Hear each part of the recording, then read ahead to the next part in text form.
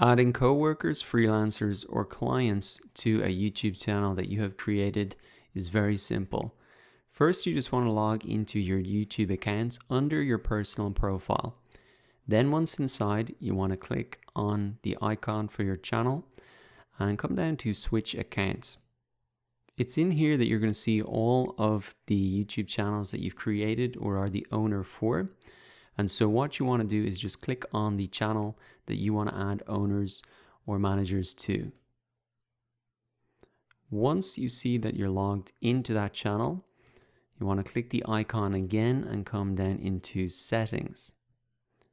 In here, you'll see you have the option to add or remove managers. So just click on that and click again on manage permissions.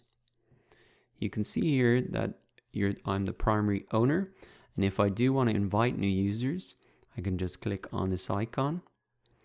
Then you just want to put in the email address of your colleague, freelancer, or client. And then you want to choose a role. There are three options: owner, manager, and communications manager. Now, if you want to get more details on what all these mean, you can just click on the learn more and you can scroll down to see them here.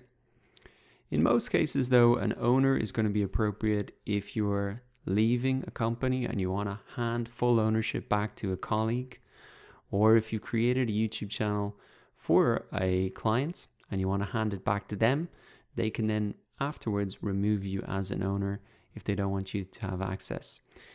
Managers is probably most appropriate then for colleagues so that they can upload videos, respond to comments, etc. So once you've decided the role, you just need to select it and then hit invite once you put their email address in, and they will get a notification.